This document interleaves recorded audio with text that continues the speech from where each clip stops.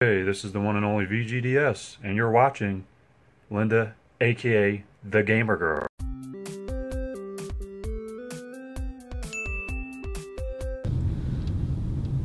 One thing when living in Vegas, it was a surreal thing to be able to bumper to bumper traffic whenever you were anywhere in this whole strip. It was always constantly, it took you an hour to move how I'm moving. You see how dead it is right now?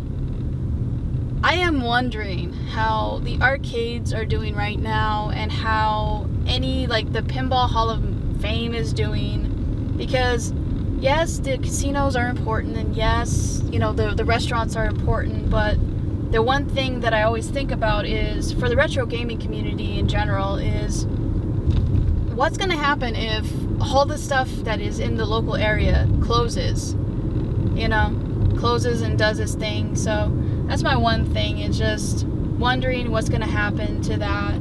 So we're just going to show you some shots of all that is the strip, so you can enjoy the ride.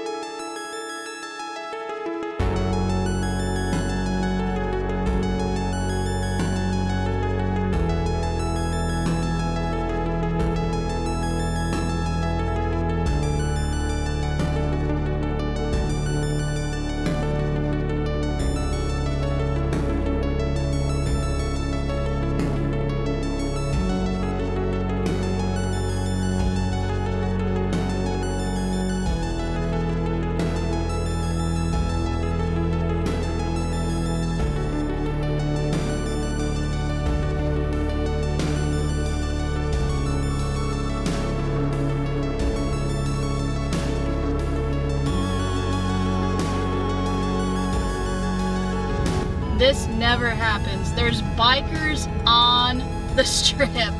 This never happens. That's how quiet it is on the strip right now, where you can have your family take just a stroll on the strip. All the locals are enjoying the strip for the first time in like a long time.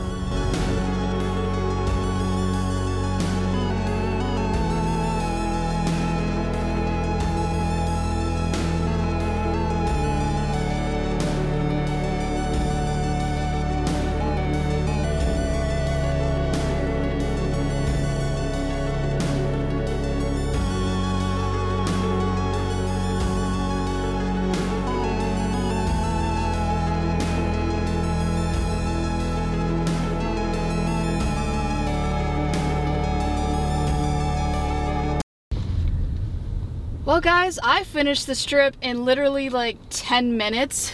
That is a first for me ever. I don't think I've ever been here and it's been like a 10-minute drive, so I hope you enjoyed the strip when it's quiet for the first time. Hey guys, what's going on? Linda, aka the Gamer Girl here, and I wanted to show you a mom and pop game store. So if you visit Vegas, which they are starting to let go of the restrictions for some of the stores, there's mom and pop shops like Game Repair. They do console repairs and they have a bunch of retro games. So I wanted to showcase this store because it's been not getting some love from the governor. They put this in like phase 2, so they've been closed for a long time. So I wanted to showcase it, get you guys some feedback on what they have in there, and yeah man, let's give some love to these retro mom and pop stores again.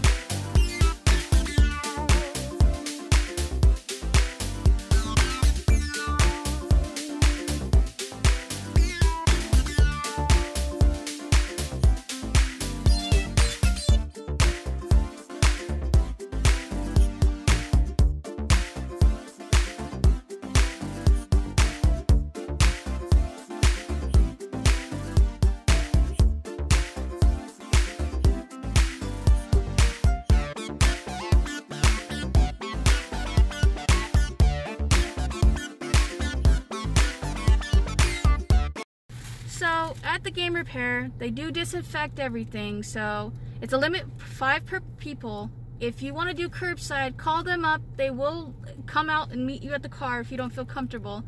And they do, if you call in, they will tell you what they have for their inventory as far as like PS1, PS2, whatever you're picking up.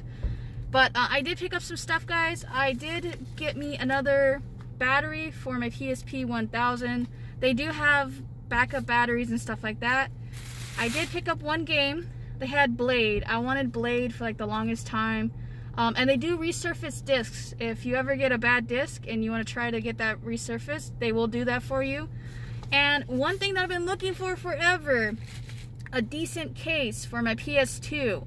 They had one. It's got the strap. It's got everything. It looks great inside. It doesn't look like it was worn too much.